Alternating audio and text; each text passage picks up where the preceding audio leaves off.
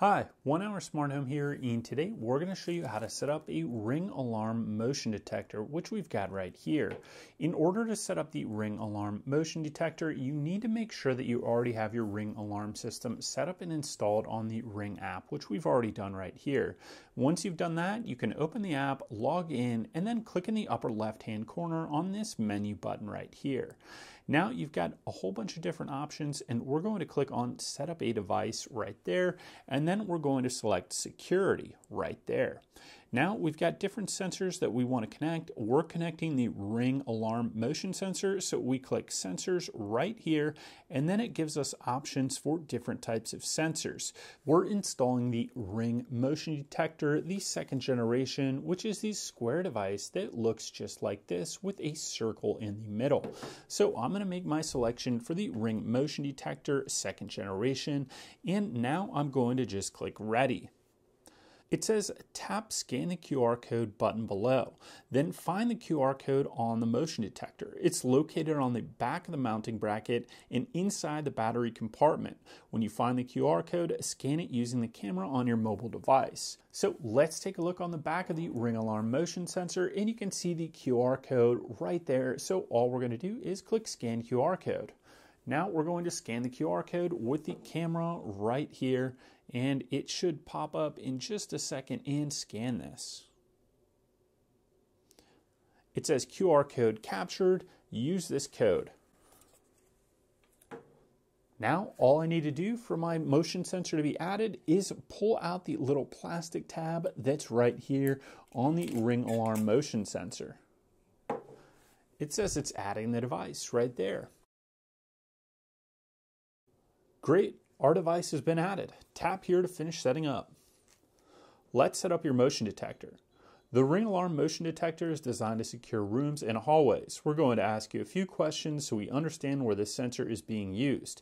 This allows us to apply the correct settings and help you install it in your home. Let's click Continue. It says, where will this sensor be used? An entryway or a room?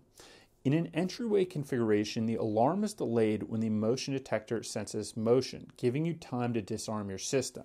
So if you put this next to your front door where you've got your keypad, it's going to work on the delay that your system typically has. So if you have a 30-second delay or a minute delay, what it means is that you can open up that front door even if motion is detected, and then you've got that 30 seconds or 60 seconds to disarm your system at the keypad. If you put it in a room, it will sound immediately. So whenever motion is detected and this is armed, this motion detector will go off and alarm the Ring Alarm system, setting it off. So I'm going to set this up as a room configuration, and then it will always go off whenever it's armed. So let's just take this and we're going to call it the family room, and we can give it a name. I'm just going to call it motion detector and say family room. Now I'm going to click Continue. Install your motion detector. Peel the backing from the mounting tape found on the back cover of the motion detector. Place the detector in a corner or a wall so it can view the entire area you want it to cover. The motion detector should be mounted at 7'6" above the floor. So on the back of this device, you can see what we have here is multiple strips that have adhesive on them. So you just peel off this little piece of plastic over the adhesive strip, and then you can hold it firmly on the wall for approximately 60 seconds, and it will be properly mounted and stay on the wall. Now you can see here it is slightly angled, so you can put this in a corner and it will work perfectly fine there, or you can put it in a flat wall, no problems. Now there are also several holes right here, so if you wanted to screw this in place, you could do so. And to do that, all you're going to do is pop this off, and then you could mount it right through the screw holes right here, and then you just slide this back onto that mounting bracket, and you could do it that way. So let's go ahead and try and test our motion detector now that we've got it installed. Great, motion is detected because I'm right in front of it. So I'm just going to tilt it this way, and we'll wait for it to time out, and then we'll test it again with our hand motion. Okay, let's see if motion is detected when I wave my hand in front of it.